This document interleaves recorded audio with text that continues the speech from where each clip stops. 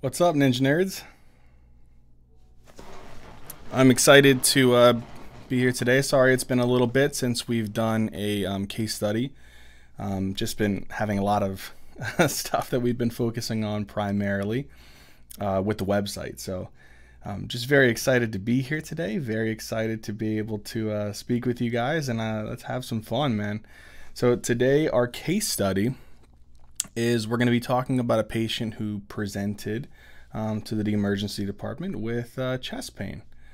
So let's go ahead and get started, guys. Alrighty.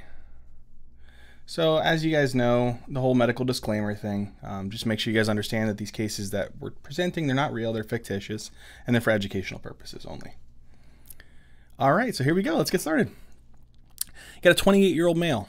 He comes into the ED complaining of one day of severe chest pain that began suddenly after multiple episodes of retching and vomiting following an all-night bender. Since the chest pain arose, he has felt like he has a fever, some subjective fevers like, some chills, feels weak, unable to tolerate food or water. The chest pain is best described as kind of an anterior chest pain. And it has no radiating features to the back or to the shoulder or to the jaw or anything of that nature, or into the arm. It's worst whenever he's swallowing, and he also feels like it's very tight kind of sensation in his throat, especially when he's speaking. Okay, and he thinks his voice sounds a little bit different, like a little bit more hoarse in that nature. Okay. So start thinking about that. So kind of a quick summary is all-night bender, retching, vomiting, anterior chest pain, non-radiating, worse when swallowing, feels a tight sensation in his throat as an associated symptom, and has kind of this hoarseness of his voice. Okay? Some subjective fevers, chills, and just generalized weakness. Unable to really tolerate food or water intake. Okie dokie? All right, so that's that. Let's go on to our physical exam. His heart rate, he's a little tachycardic at 140. Respiratory rate 26, slightly tachypnic, nothing severe though. Blood pressure is a little elevated at 160/80. Temp is 100.4, so he's got that like low grade fever. And SpO2, his saturation of oxygen is 98% on room air. Okay. Cardiovascular wise, when you're listening to his to his heart, it sounds a little fast, tachycardic.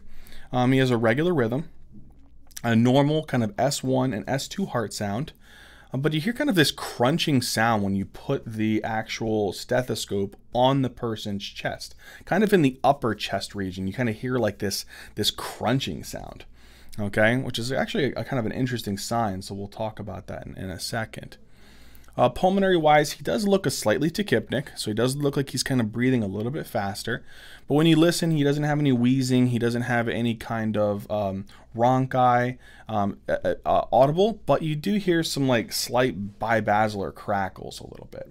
Okay. Abdominal wise, he has some difficulty being able to swallow, but when you palpate the abdomen, it's soft, it's non-tender, he has normal active bowel sounds. Okay.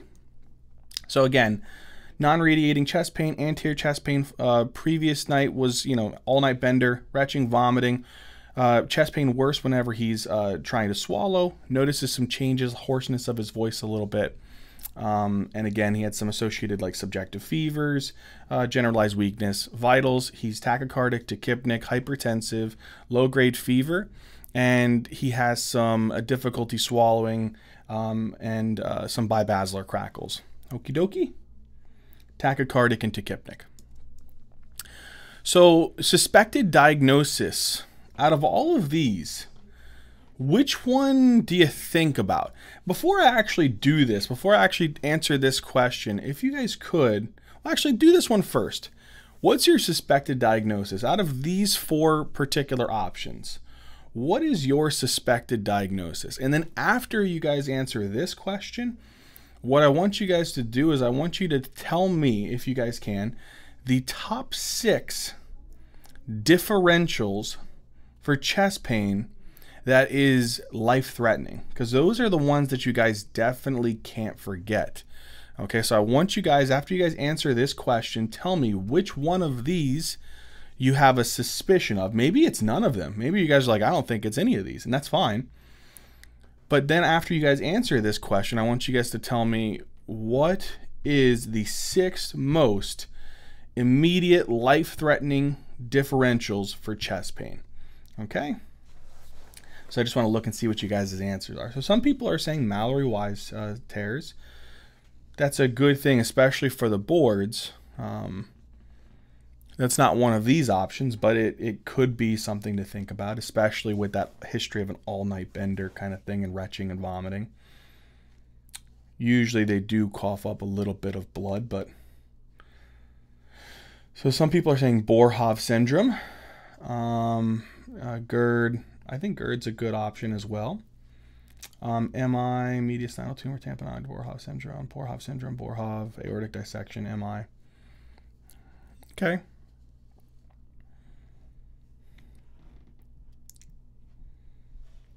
All right, so we got a lot of good options, and I like the ones that you guys are throwing out there. So what I will do is I'm going to tell you guys in a second which one you should be suspicious of, okay, based upon the presentation that we have. But the 6 top kind of differential diagnoses for chest pain that are immediately life-threatening, you can remember it by the mnemonic PETMAC. Okay, that's just how I remembered it. Pulmonary embolism, an esophageal rupture, kind of like something like Boerhaave syndrome, a tension pneumothorax, a myocardial infarction, so that could be like an NSTEMI or a STEMI, and even sometimes unstable angina, an aortic dissection, and cardiac tamponade. Okay, so those are the 6 most immediately like life-threatening kinds of differentials for chest pain that you guys definitely want to remember. Okie dokie.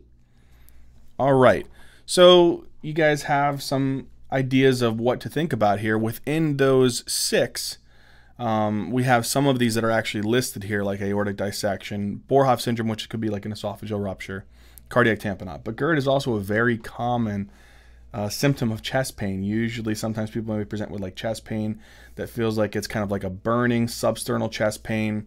They might have some risk factors like obesity. Maybe they're eating high fatty foods, salty foods, eating things late before they go to bed, you know, not with a lot of time of staying kind of upright.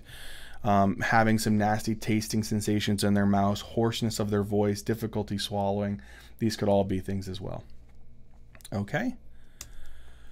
All right. So you guys have one of those things to think about. Okay. Well, technically, if you really wanted to be specific, the 6 things that you want to be thinking about no matter what is PETMAC, right? So again, pulmonary embolism, esophageal rupture like Boerhaave syndrome, tension pneumothorax, myocardial infarction, aortic dissection, and cardiac tamponade.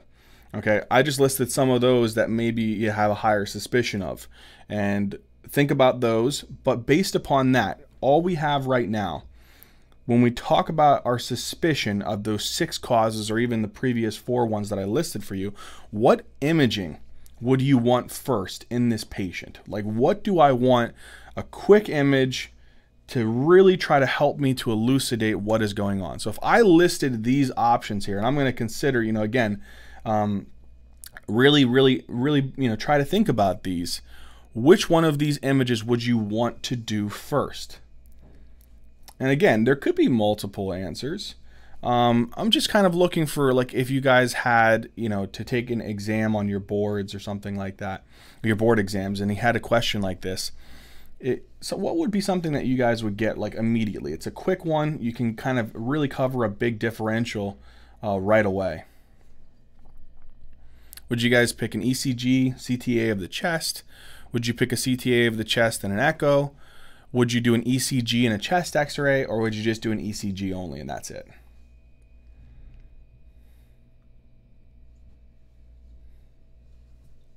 So a lot of people are saying option 3, ECG and chest x-ray. Some are saying 1, an ECG and CTA of the chest.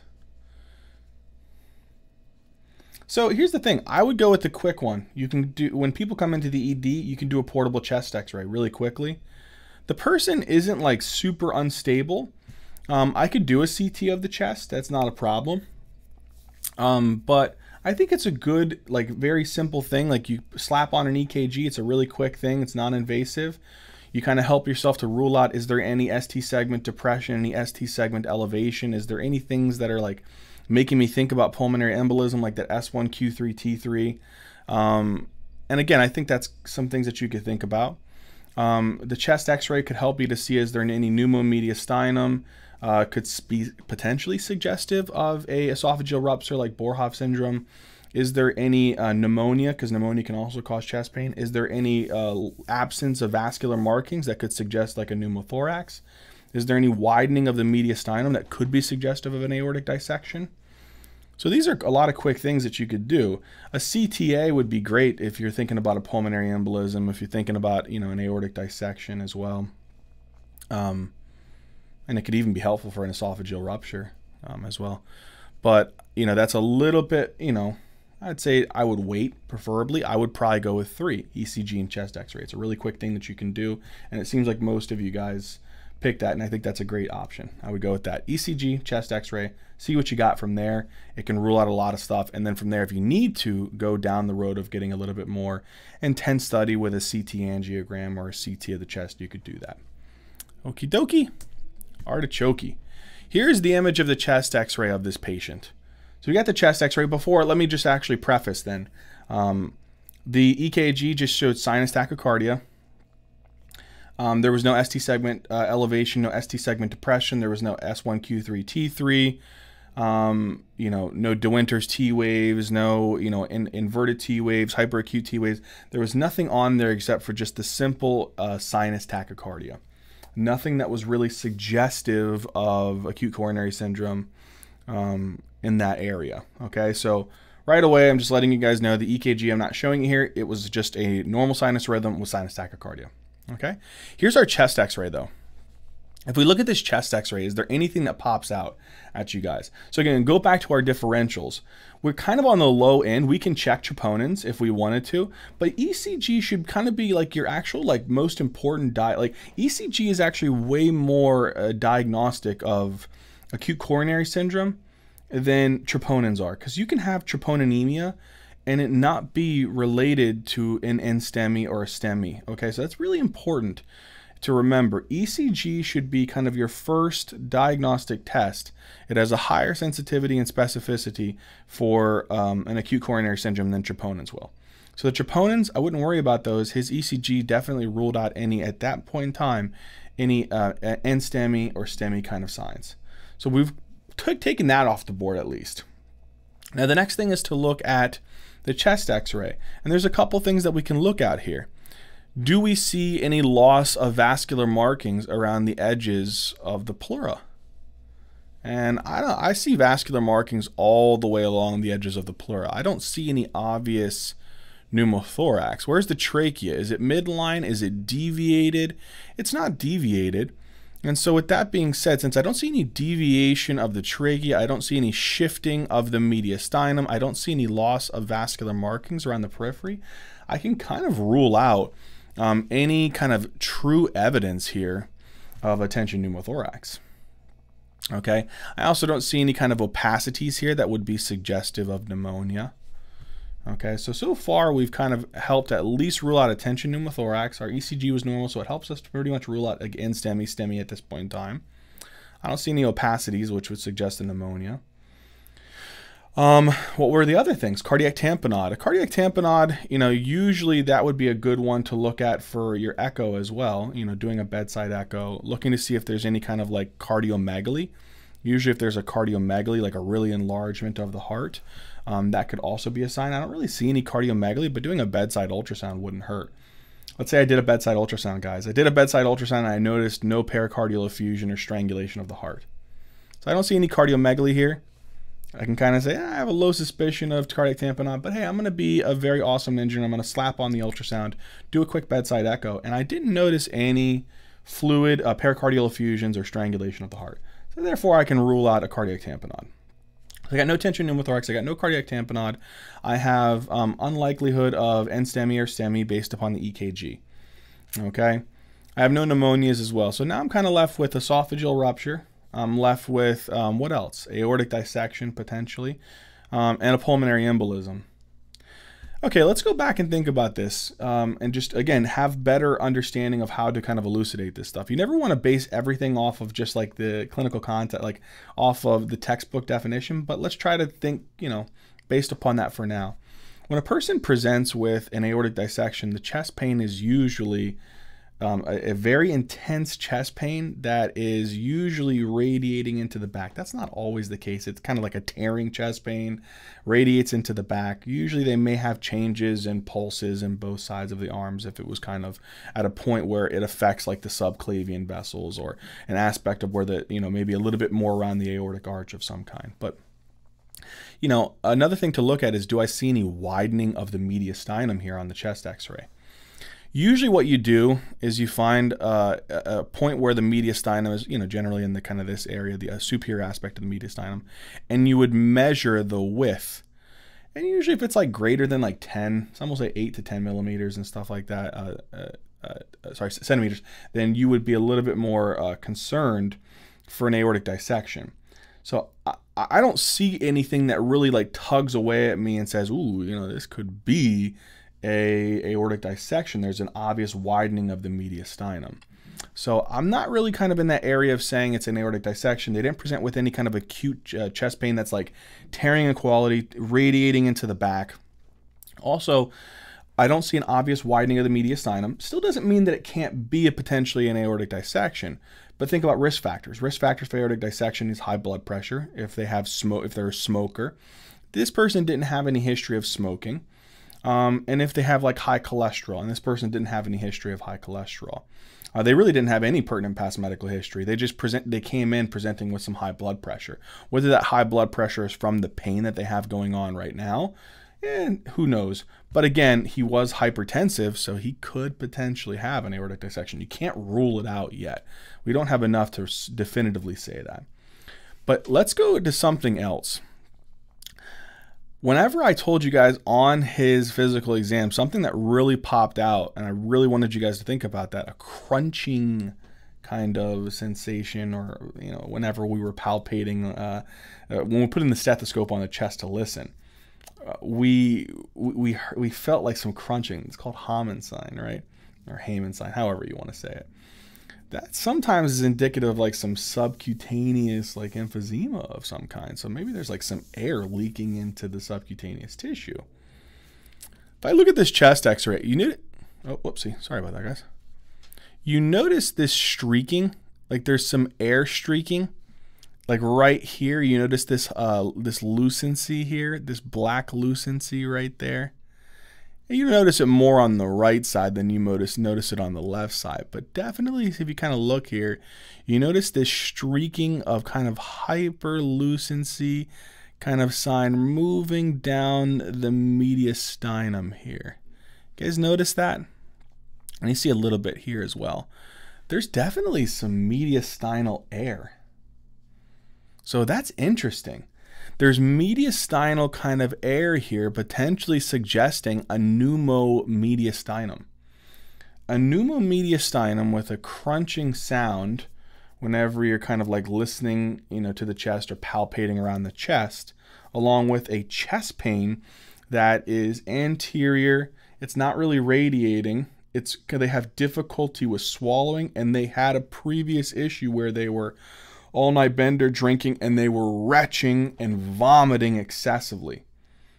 That makes me lean way more to like an esophageal rupture. And so there's a rupture in the esophagus that's causing air to leak into the mediastinum and then potentially into like the subcutaneous tissue. So that might make me think, this person could be having a pneumomediastinum here secondary to an esophageal rupture. Okay? So I'm kind of leaning more to that area just based upon the chest x-ray, based upon their history, based upon their physical exam. I've pretty much, on the most part, ruled out NSTEMI. I've ruled out any tension pneumothorax. I've ruled out cardiac tamponade. I still haven't completely ruled out a pulmonary embolism, which is still a likely possibility. Usually you can look for what's called a Westermarck sign or Hampton's hump, but that's not always a great thing to look for on the chest x-ray. You really need kind of a CT pulmonary angiogram. You could do a ultrasound, an echo of the chest, and look to see if the right ventricle is a little bit more dilated, if it's not contracting as well, if you notice less vertical movement of the right ventricle. You can even do this echocardiographic test called a tricuspid annular plane systolic excursion. It's called TAPSE, and measure that out if you want to. But let's say that I did my bedside ultrasound of the bedside echo, and I didn't notice any RV dilation. I didn't notice any RV dysfunction. I didn't notice any decreased vertical movement of the right ventricle. I don't really see too much of a pulmonary embolism there. So again, I have a very low suspicion of all of the things, and I have a very high suspicion of Boerhaave syndrome or an esophageal rupture at this point in time. And I hope that makes sense to you guys. Okay. Let's see. Yeah, a lot of you guys, okay, Boerhaave syndrome, this type of pain is confusing. Yeah, it's a little bit, it is a little bit confusing. And that's sometimes one of the big things. Again, have that differential in your head of what you want to think about that's really concerning, and run through it and try to analyze this both in a clinical context, really thinking about their history, their physical exam, and then using your diagnostic test to aid in that. Okay, so that's what we got so far. So we've done our ECG, we've done our chest x-ray. We still aren't completely sold. That's more difficult if you don't have any previous bedside echo for the patient, though. It is. If you don't know if they had any history of like a pulmonary hypertension, if you don't know if they had any history of underlying COPD, interstitial lung disease, they may have a baseline dilation of their right ventricle. Yeah, it's true.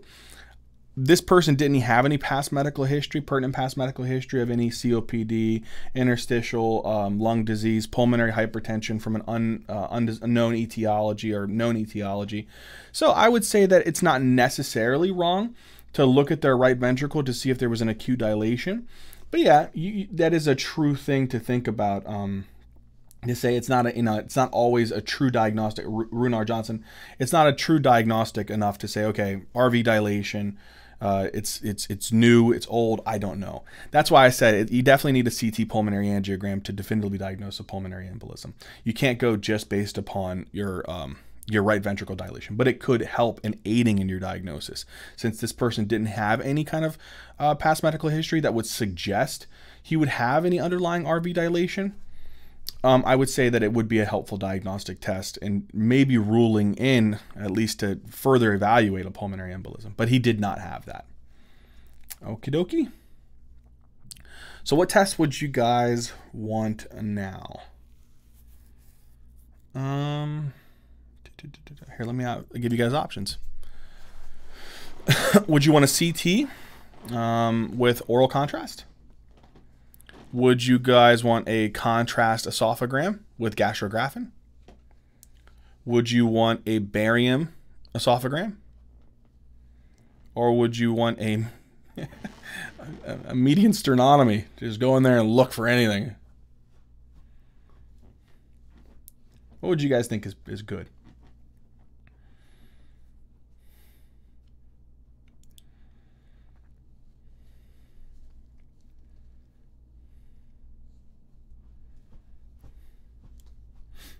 So some of you guys are saying CT. Some are saying barium esophagram. Some are saying contrast esophagram with gastrographin.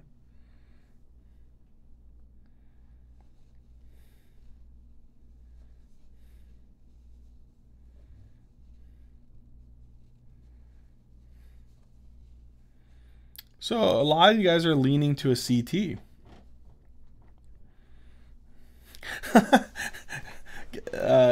Giga Drain? Okay. Remind me not to go to you. She picked median sternotomy. She said, start strong. All right. All righty. All right, so you could do you have two options here. Okay, first thing I think you need to understand is this person hemodynamically stable? I guess is a really good question first, because that's going to determine which test you would do. If a person is hemodynamically stable at this point in time, the exam, your exams that you guys will take for your boards and stuff like that may suggest one over the other. In real life, you probably could go with two of these options here. Like in a clinical setting, you technically could pick either one of these. The question is that you guys got to think about is this person hemodynamically stable or not? Is there any hypotension? Is there severe tachycardia that is influencing their hypotension? Are they, not able to breathe properly and tolerate laying flat or doing on any kind of CT? Is there any issue of respiratory distress that you're concerned about? What in this would suggest an aspect of hemodynamic instability or stability? So based upon this, I would say that the person is hemodynamically stable. I don't see any signs of acute hypotension. I don't see any significant tachycardia that is influencing and making them become unstable. There is a reason for that sinus tachycardia, obviously, and things to think about with sinus tachycardia is, are they hypovolemic? Are they, hypoxemic? Are they in pain? Do they have a fever? Do they have a pulmonary embolism? There's a lot of different things to think about. Are they hypothermic? Right? So we could say, I don't know which one the sinus tachycardia is due to. It's unlikely that they're hypovolemic because they're hypertensive.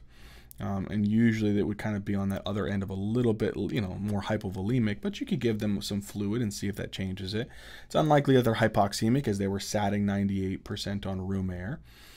They could be in pain, and they are in pain, right? They complained of anterior chest pain and it was really bad. So that could be a reason that they're hypertensive and tachycardic. When you're in pain, your sympathetic nervous system gets activated.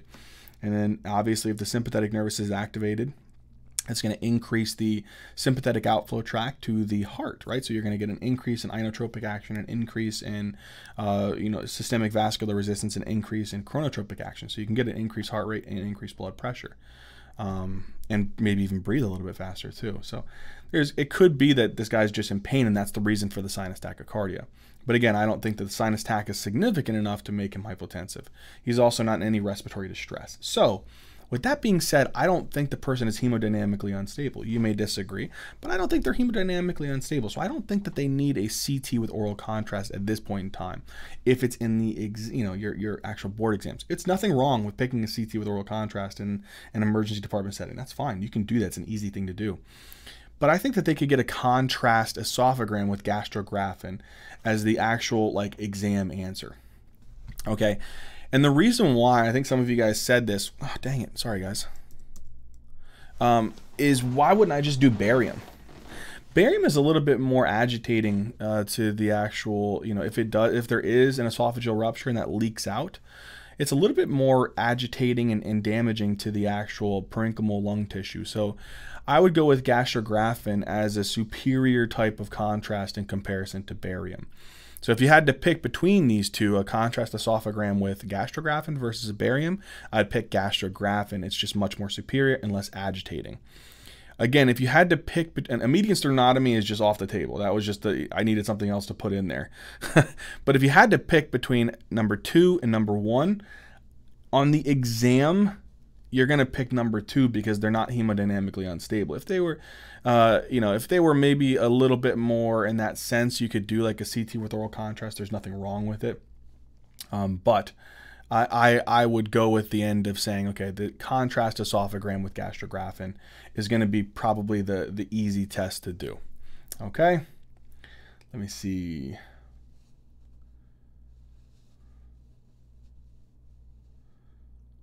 But we haven't ruled out P definitively yet. A CT might be held. Again, you could do a CT with oral contrast isn't going to give you that answer. Again, you could do a CTPA. Let's say I did a CTPA, Runar Johnson, sorry, and there was no pulmonary embolism. Again, you could do it. There's nothing wrong with doing that with doing a CTPA. I just had a low likelihood of suspicion based upon that chest x-ray and based upon their history and physical exam. So I would probably just defer for doing the CTPA. You can do D-dimers. D-dimers are honestly a waste of time. I'm just being honest. They're a waste of time to do. You can, if you have a very low pretest probability, you could order a D-dimer, but it's usually best to just go to a CTPA. And again, I had a low likelihood of suspicion here, so therefore I just went with going with the high suspicion of, at this point in time, an esophageal rupture. He is hypovolemic from vomiting and drinking alcohol. He very well could be. Very well could be. Give him some fluid, see if that helps with the sinus tachycardia. There's nothing wrong with that. I think it's a great idea to say, okay, is he sinus tachycardic because he's hypovolemic? If he was vomiting a lot, yeah, he surely could be. Give him some fluids. Let's say we gave him some fluids, and he was still sinus tachycardic. Do you think he's hypovolemic? Unlikely. You can give him some more fluids, but again, you just got to be careful. When you just bolus and bolus and bolus someone with constant liters of fluid and their heart rate isn't really budging or changing, it's probably unlikely that it was a hypovolemic cause. But yeah, there's nothing wrong with giving some fluid. I think it's a great idea. You can't ever go wrong with giving some fluid. It's just being careful with that fluid choice. If you kind of consistently keep bolusing people with lots and lots and lots of fluid, it might help them. But just be aware. You know, you don't want it to consistently keep giving fluid. If they have good hearts, they probably won't develop any pulmonary edema if they have good ejection fractions. But giving some fluid, not going to hurt the person. But let's say that we gave them fluid and their sinus tachycardia didn't really budge much. It's probably that they're in a lot of pain. Again, you could do a CT with oral contrast, but a CT with oral contrast isn't going to show up in the actual vessels. So if you do a CT with oral contrast, that's just going to go down through the esophagus. So it'll light up the esophagus, make it a little bit easier to see if any contrast is leaking out of the esophagus and into the mediastinum area. Again, I'm being honest with you guys. There is nothing wrong when you get a CT with oral contrast. It's just in your exam, you're probably going to have to pick a contrast esophagram with gastrographin. Okie dokie?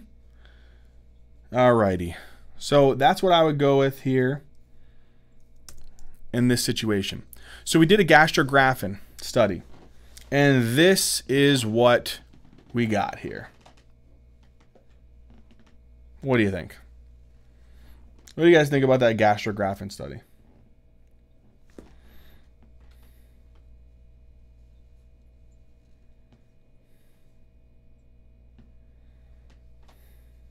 Sorry, I'm just reading you guys' questions here, your answers.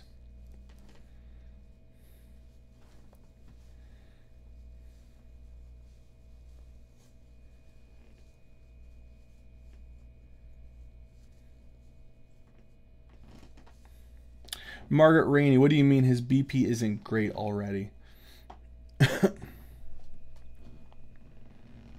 He's hypertensive, and again, it's likely from the pain. Usually if someone's hypovolemic, they would more likely be a little bit lower on the softer end of the blood pressure range. That's why, again, there's nothing wrong with giving a person fluid. That's why I was trying to say that. Again, hopefully I wasn't coming off like a douche or anything, but yeah, there's nothing wrong with giving the guy fluids. I just am unlikely to say based upon his physical exam. Again, they take into consideration that, yes, he was vomiting, he was retching and all that stuff like that, so he very well could be hypovolemic. It's just unlikely if they're hypovolemic. Usually that's going to lower their effective arterial blood volume. And potentially if you lower blood volume, you lower blood pressure by that kind of direct relationship. He was hypertensive and tachycardic, which makes me think it's more of a sympathomimetic effect from pain.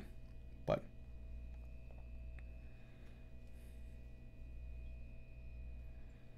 yeah, exactly. That's why I don't think you can give him fluids. It's not going to hurt him. He likely has he's a young guy, no past medical history, so he probably has a very good ejection fraction. So any of that fluid that you give him, he'll probably just put out into a systemic circulation. He'll probably pee it out. And that probably won't hurt him. Again, there's nothing wrong with it. But again, I think giving him fluids is probably not going to be the answer, you know, to change his sinus tachycardia. But again, that's just my opinion. All right. Yeah, I see that looks dense. All right, that's where I got the... Yeah, so I think one of the things you guys can see here is that the contrast is running down through the esophagus and there's a leakage of it. You guys see this leakage right here of the contrast out of the esophagus and into the area of the mediastinum on that right side? You guys see that? So that, again, that would kind of make me think that there's definitely some rupture of the esophagus here. So definitely some rupture of the esophagus here into the mediastinum, and actually a little bit here down into the area of the abdomen a little bit too. Okie dokie. All right, so I think we have a pretty good idea here that this is an esophageal rupture. Okay, an esophageal rupture is definitely likely. So to go back, let's kind of go back before we look at this next thing to kind of answer this question that some of you guys are asking, like, why not just get the CT? But before we do that, again, we've kind of gone through our kind of process here, right?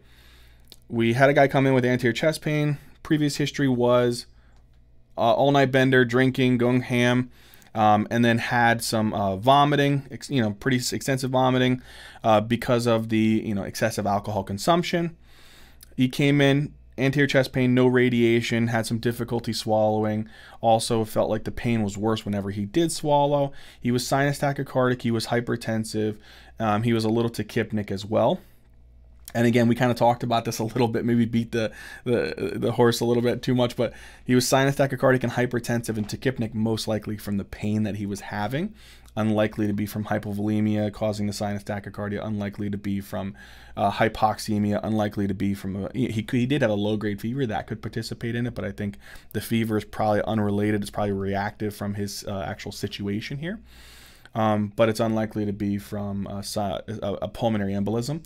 But again, we didn't rule out a pulmonary embolism completely. So you got to go through your differential. Again, remember the PET-MAC, right? So pulmonary embolism, esophageal rupture, tension pneumothorax, myocardial infarction, aortic dissection, and then cardiac tamponade. We talked briefly. We got an ECG, ruled out NSTEMI-STEMI. We got a chest x-ray that ruled out a tension pneumothorax. No cardiomegaly, slapped on the ultrasound, ruled out a cardiac tamponade. Didn't see any RV dilation. Again, RV dilation, not always definitively diagnostic of a pulmonary embolism.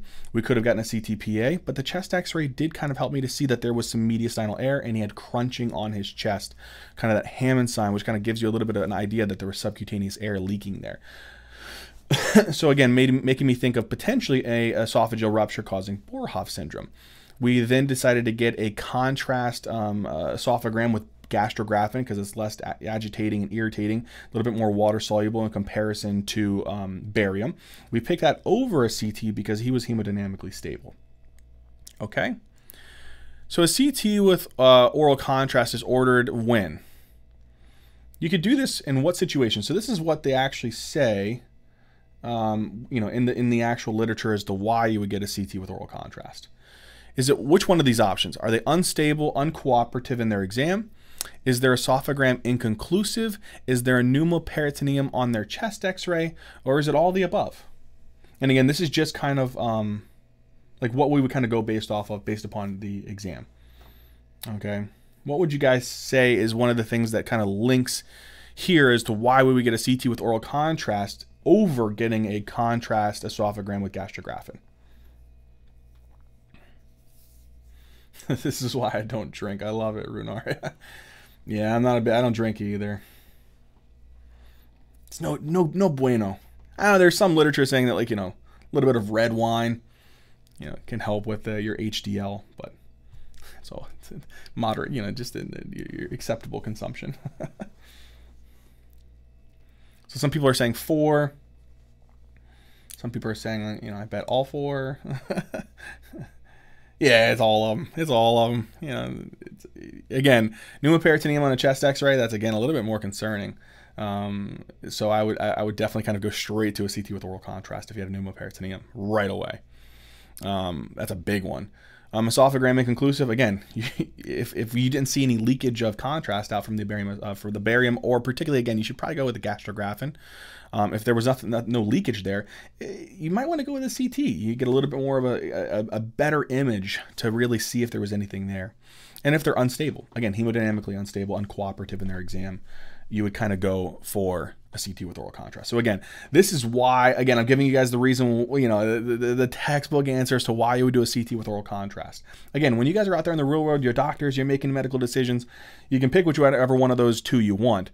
It's just taking into consideration what the evidence-based literature suggests. It says you should do a CT with oral contrast in these scenarios and go to a gastrographin study in those scenarios. Okay? Market Ray, I bet those HDL studies are funded by Big One. Probably. All right. I hope that makes sense, guys. I know there was a little bit of confusion as to why not just doing a CT with oral contrast. And I want to go back. Someone did ask, why not do the CT with oral contrast to see if they have a PE? Again, going back to that, the oral contrast is going through the esophagus. When you give contrast for a CT angiogram, that's going into the vessels, angiovessels. So it would light up the pulmonary arteries, or if you're trying to pick up what the actual the flow looks like in the pulmonary arteries in that phase. And if you wanted to do a CT angiogram, particularly looking at The systemic circulation, you'd have to, again, take the pictures of the CT at that phase when the blood is flowing through the systemic circulation or through the aorta. Okie dokie. All right, so what's the last, okay, let's say in the worst case scenario for this guy, we've already kind of diagnosed him. We have a good idea that there was an esophageal rupture causing some pneumomediastinum leading to Boerhaave syndrome. What's the last diagnostic test, though? Let's say that you did a gastrographin study. It was inconclusive. Okay, you got a CT with oral contrast because of that reason. It was inconclusive. Then what's the last diagnostic test? What would you guys go with? For the love of goodness, please don't say a median sternotomy. Would you go with a median sternotomy? Would you go with a flexible endoscopy? Would you go with a CT pulmonary angiogram? Would you go with a barium esophagram? So taking our patient into consideration, which one would you guys do? Let's say that you did the CT with oral contrast. It was inconclusive. Let's say that you guys did a barium, gastrographin. I'm even messing up. A gastrographin study, esophagram, and that was inconclusive. Which one would you guys lean to saying was the last diagnostic test?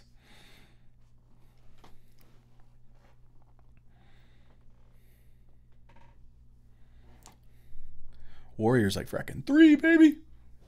Go pulmonary angiogram. Nothing wrong with it. I mean, if a lot of you guys are really thinking that this is a pulmonary embolism, go to do the CT pulmonary angiogram. Denton, come on, man. Median sternotomy. I can't with you. I can't. Oh my gosh. Crack them.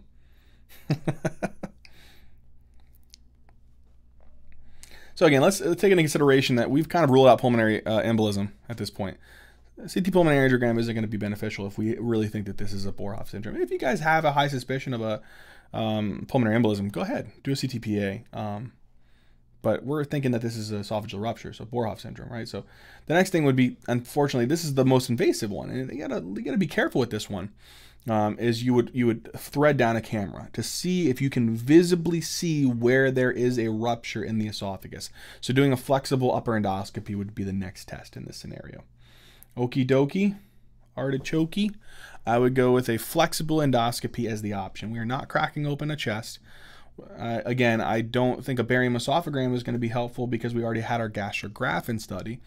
And a CT pulmonary angiogram is leaning you guys, again, back to a pulmonary embolism if that's your high suspicion. If it is, go ahead and do it. But again, think about potentially with a pulmonary embolism. I didn't give you enough of his history to probably lean towards this, but with a pulmonary embolism, think about your risk factors. Again, you got to think about that Verko's triad that would suggest that maybe he had a high risk of a DVT that broke off and then led to a pulmonary embolism. Does he have any hypercoagulability? Does he have any endothelial dysfunction? Right?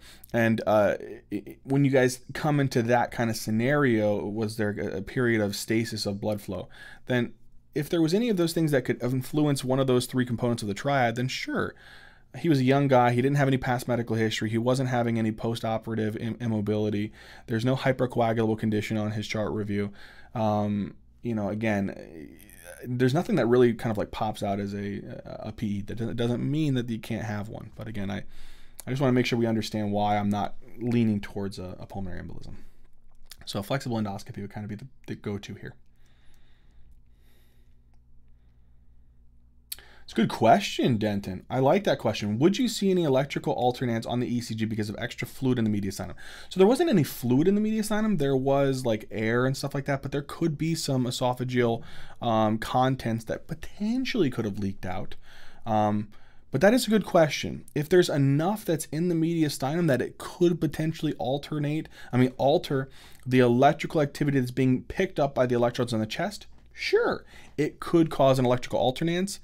I would lean more to the electrical alternans being more precisely seen in a cardiac tamponade. And that goes back, great question actually, because that leads me back to the thing to say, okay, let's say that we were thinking cardiac tamponade. There's another thing you can get from the EKG. It's not always perfect, but it's something that you can think about with cardiac tamponade on the EKG.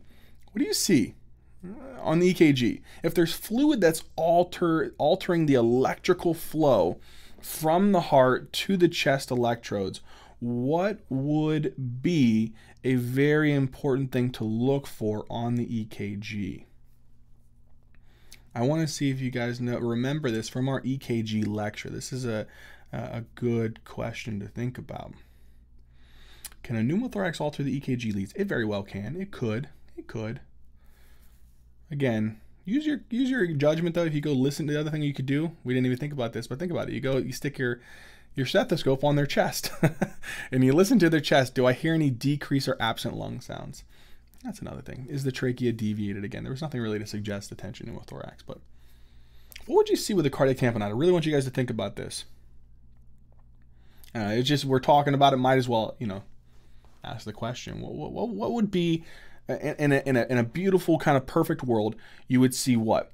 Less there's a farther distance for the electrical activity from the heart to have to travel to hit the electrodes. Boom, Maza, I love it. You beast. And I think Muhammad actually said it as well. I didn't see that. Sorry about that. Yeah, lower amplitude, lower QRS voltage. Great.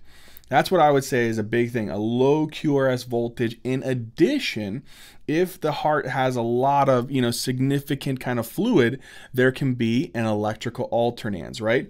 That's another thing as well to be thinking about. So great job, guys.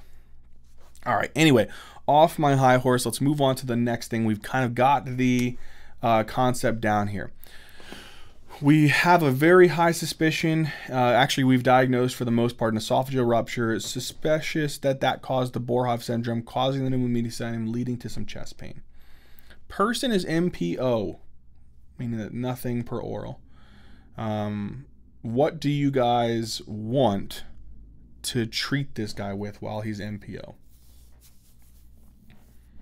What do you guys want? What therapies do you think would be beneficial in this young man? So, do we want to put a NG tube down to decompress the bowels and give him some Zofran, since he did have some vomiting and we don't want him to have any more kind of like nausea and vomiting? Would you give him an NG tube, maybe give him some IV fluid so that he doesn't become dehydrated if he develops consistent vomiting, or we're suctioning tons of gastric contents from his belly that could potentially decrease his blood volume, and again, Zofran to reduce nausea? Would you give him an NG tube only, none of the other stuff? Would you give him an NG tube, some Zofran, some IV fluids, and some pain control? Which one of these would you guys go with? So, girl, Miriam said IV fluids, glucose, and some electrolytes, potassium and sodium. I definitely include a pain control. Muhammad said 4. Dixon said Zofran.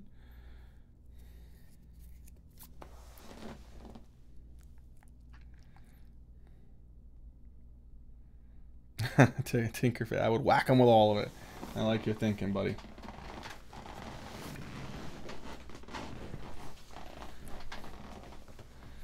Yeah, I think the best obvious option here is kind of like all the above, right? NG tube, and I think you're just being very careful when you do the NG tube. Obviously, you don't want that NG tube to just go through the esophageal hole and then into the mediastinum. So that's one thing to be very careful of. I think someone was alluding to that.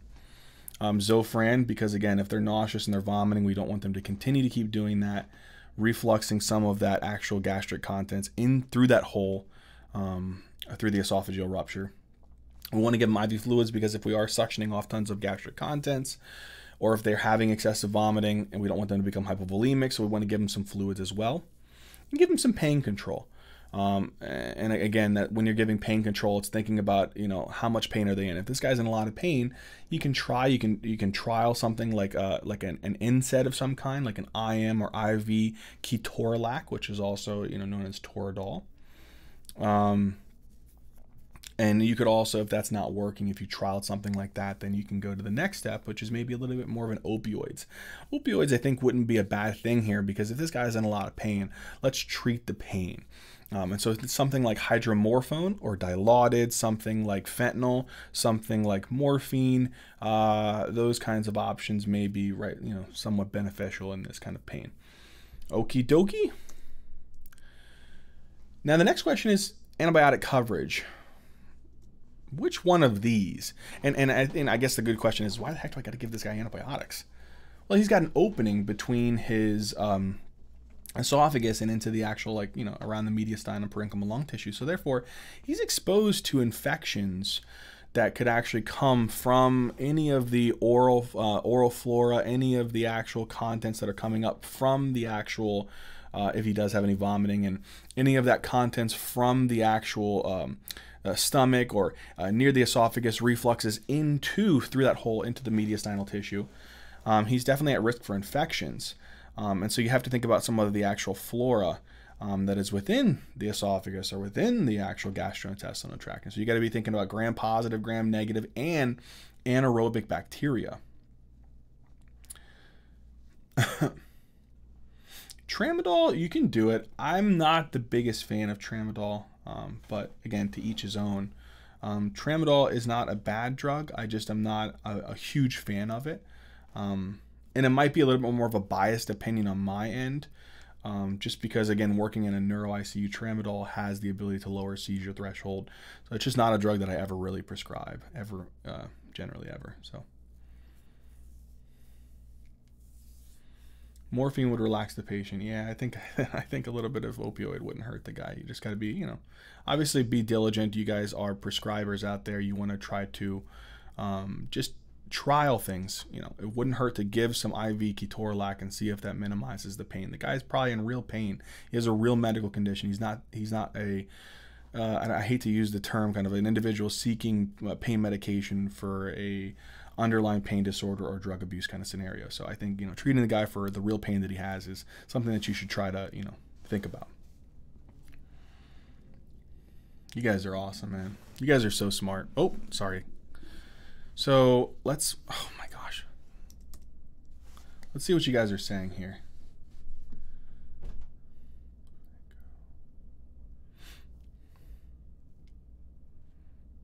Kind of a mixture of answers here. Okay, so a little bit of a mixture. No complete definitive answer on this one. So vancomycin, cefepime, and metronidazole. So vancomycin would cover your gram-positive bacteria. Cefepime would cover your gram-negative bacteria, and some Pseudomonas if there was a risk of that. And metronidazole would cover your anaerobic bacteria. Okay, well that does cover all of them. Cefazolin, it's good for kind of your anaerobes. Zosyn, or piperacillin tazobactam, is good for gram-negative bacteria and Pseudomonas. And clindamycin is not a bad one. It's also going to cover your anaerobic bacteria. So you get a little bit there. One of the things that you're missing with number 2, though, is you don't get a ton of gram-positive coverage. You know, that's not a bad one, though. 3, amoxicillin, you're going to get some gram-positive, a little bit of gram-negative coverage. Ceftriaxone, you're going to get some gram-negative coverage. And gentamicin is a very broad spectrum. It can cover, you know, some gram-negative, and you can also get some Pseudomonas coverage. 3 is not really a great option, to be honest with you. It's probably not one that I would go for. You have no anaerobic coverage truly for that one. That's great. 4, vancomycin, penicillin, levofloxacin, vanco, you got your positive, gram-positive penicillin. You pretty much never use penicillin unless it's kind of a person who has syphilis. Levofloxacin is a pretty broad spectrum as well. It covers gram-negative bacteria as well. So I probably wouldn't go with vancomycin. I wouldn't go with number 4 for the one reason: we just never use penicillin unless the person is having syphilis. So again, 3 and 4 I'm cutting out for those reasons. 3 I'm cutting out because I don't really have a good anaerobic coverage. 4 I'm cutting out because we just don't use penicillin ever. And we don't have, that's just not a great coverage, to be honest with you. Again, you don't really have a significant amount of anaerobic coverage, and levofloxacin is a very broad spectrum, so you're going to get some gram-negative activity, but again, it's just not a drug that you're going to want to go with right away in this kind of scenario. So we're between 1 and 2. I think one of the things that 2 lacks is that you don't have a ton of gram-positive bacteria coverage. However, one of the things to think about is, like, you know, there isn't always tons of gram-positive bacteria present within a person who, you know, within the oral flora. However, you do want to be very careful. Vancomycin is a very powerful drug. There is always risk of acute kidney injury from an intrarenal AKI, because it is kind of has a nephrotoxic effect. But I think one of the big things to do here is you want to make sure that you don't miss anything. When a person comes in with this kind of, you know, severe of a condition, you want to make sure that you have a very broad coverage. And I just think that vancomycin is going to give you a very good coverage. And again, you can always discontinue that once your cultures come back and you've kind of narrowed down the organism. Vancomycin is just a very good one to give gram-positive coverage. Cefepime, again, it's a very good drug that's going to cover a lot of gram-negative and Pseudomonas. And metronidazole, you're going to get that good anaerobic coverage. So I would go with this one as an option of number 1, vancomycin, cefepime, and metronidazole. Okay, cefazolin, it's a great drug. You can give that for gram, your anaerobic bacteria, and even some gram-negative bacteria is covered by. But it's usually kind of like a surgical prophylactic drug. Piperacillin, tazobactam, Zosyn is a great drug as well that covers a lot of gram-negative and Pseudomonas. And clindamycin, it's also a good one, so you're going to get some anaerobic coverage. But again, I would go with vancomycin, cefepime, and metronidazole. Okie dokie.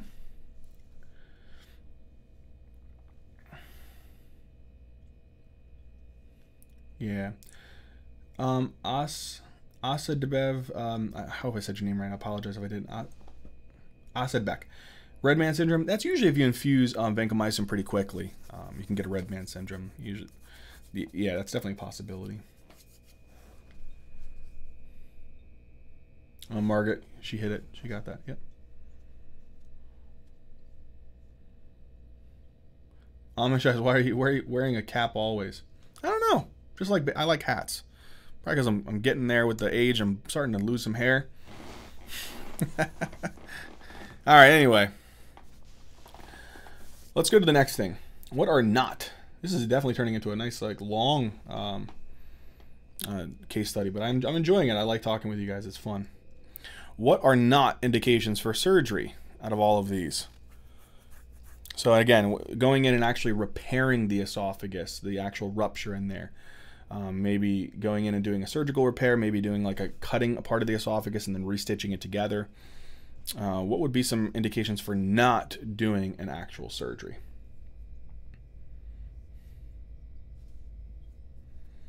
Mediastinal link is contained, so it's not super diffuse. It's not kind of spreading significantly. Patient is not septic or hemodynamically unstable. That's probably one of the big ones. Contrast from the leak can flow back into the esophagus. So if it does leak, it can flow back into the esophagus. Access to contrast studies and readily available CT surgeon. So again, if you have a facility that has an ease of access to these contrast studies that can be done quickly, and a cardiac or thoracic surgeon on standby in case the patient does decompensate. All the above, none of the above, 1 and 3, 2 and 4. I was just messing with you guys, to be honest with you. You guys probably already know it's all the above, right? We're going with all of them. So all the above, I think, is the best thing to think about here. If the mediastinal leak isn't like super diffuse and spreading, it can actually flow back into the esophagus, and the person is not showing any signs of sepsis, hemodynamic instability, and you have a readily available access to all of these studies and a good cardiothoracic surgeon on standby, then I would go ahead and say that there is just monitor, evaluate other kinds of supportive management mechanisms that we're utilizing right now, and hold off if need be. It might actually repair on its own.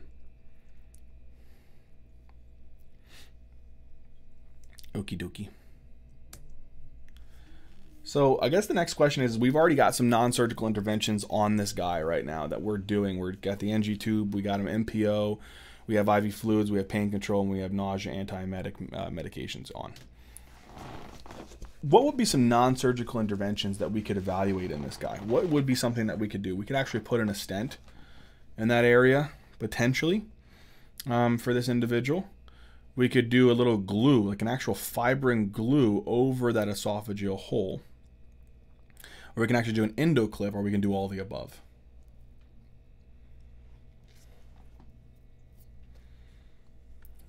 I might be a little ahead. Sorry, some of you guys are still answering the one from previous.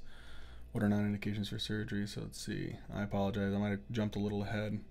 Can you explain 3? Contrast from leak and flow back into.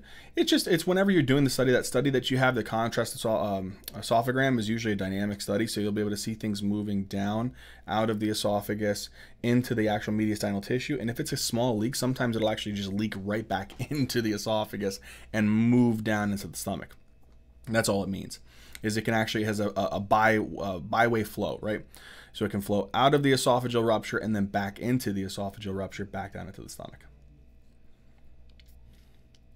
Alrighty.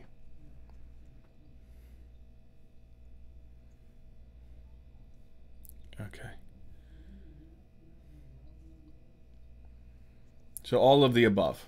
Good. Yeah, you can't go wrong with any of these. Usually if I pick all the above, it's probably one of the answers. Okay.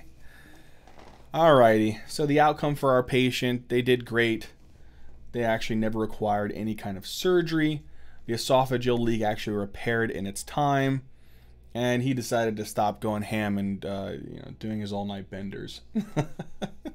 So a pretty good outcome for this individual. So I hope that this case study helped. I hope it made sense. I hope that you guys enjoyed it. You guys are so smart and so engaging. It was really fun. Probably one of the most interesting case studies I got to do with you guys. I really enjoyed it. It was really fun. I hope it helped. I hope it made sense, guys. I think just the big thing to think about is keep working on your differentials. Keep working on your differentials. Keep thinking about. I think one of the biggest things to think about, especially going into medicine, is what are the things that could potentially kill a patient? What are the most scary things to think about? Because if you rule those out, you have time to kind of like evaluate and think about other things that are as less significant. I think one of the big things to think about is, again, when a person presents with a particular chief complaint, what are the things that are really dangerous, the things that could potentially kill the patient that I really need to rule out? Have those in your head and systematically utilize just think about every test that you're going to order. Why am I ordering this test? What is it going to tell me? Is it going to help me? And try your best to always keep searching on evidence-based medicine. We should practice medicine based upon the literature and what the evidence tells us. If we do that, you relatively can't go wrong. Okay. I hope all of this helped, guys. I hope you guys enjoyed it. If you guys have any other questions, any other concerns, throw me some, and we'll wait like a couple minutes, like maybe a minute or two, and then we'll head out and hopefully talk another time next week. One of the things that we're really trying to work on really hard right now, is kind of a heads up, is we're really working as hard as we can day in and day out to develop question banks for you guys. So we're really hoping that that'll be something that we really get into pretty consistently. I've been working with a team lately to help me become more efficient and better at being able to write questions. So we have a bunch of people working really hard, and we just have some big things that we're going to be hopefully putting out there for you guys for question banks and flashcards, hopefully relatively soon. We're going to be also kind of getting into the microbiology lectures, and we're going to start mixing it up. I don't want to. I try to go by a system, within the videos, and then work through that entire system pathology-wise. And we were doing a lot of neuropathology videos. But a lot of you guys probably would want more kind of like, individual like systems and more of the bigger topics. Also, another big thing that you guys we're going to be doing is nursing videos. Kristen is going to be coming in and doing some nursing videos for us pretty soon. And so I hope you guys, stay tuned for those. It's going to be great. Yeah, I'm just really excited. Could you do a case study analyzing a 12-lead EKG as a part of it? I think that'd be a cool thing. Yeah, that's not a bad idea. The only problem with these dang ECGs, and again, that's something that maybe we have to look into, is zooming in. In a case study, it's a little bit harder to be able to really zoom in. That's why it'd be ideal to do it in a video, because we can actually pause and zoom in, zoom out, look at particular things. In a case study in a live time, like real-time situation, it's a little bit tougher to do that. But I think a case study taking a patient who presented with a relatively obvious chief complaint that would warrant an EKG, and then running through that wouldn't be a bad thing to do. I think it's a great idea. Okay. Sorry, let me just look. There was another question here. could I get a trial subscription or something for the website so we can see what the notes, etc. are like, so we know if it's worth the money? So again, I don't really kind of handle that aspect of things. I think Elias, if you reach out to our Ninja Nerd lectures at gmail.com, or Ninja Nerd Science at gmail.com, we'll have one of the other people on the team get back to you. I don't really deal too much with the subscriptions and the monetary aspect of things. One of the things I'd say is that the notes that people who are medical editors and illustrators, they've been working crazy hard, and they're just extremely talented at taking and really putting in the most important aspects of the notes, the most important aspects of the illustrations, and just beautifully presenting it in a way that I could never ever do. So I really think that these notes and illustrations, I mean, they're absolutely astonishing.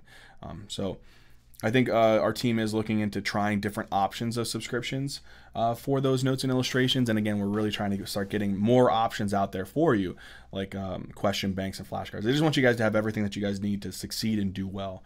I'm just so thankful to have this platform to work with you guys.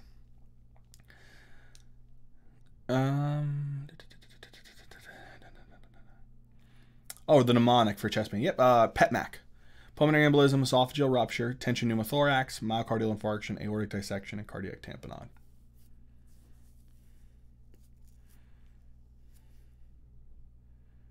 Oh, Rebecca, thanks, buddy. Yeah, I'm like I said, I'm not one to think about monetary things. Well, I love doing these videos, man. I could just do them all the time. It's so fun knowing that I have a platform to help people. That's a reward enough for me. I know that sounds cheesy, but it's true.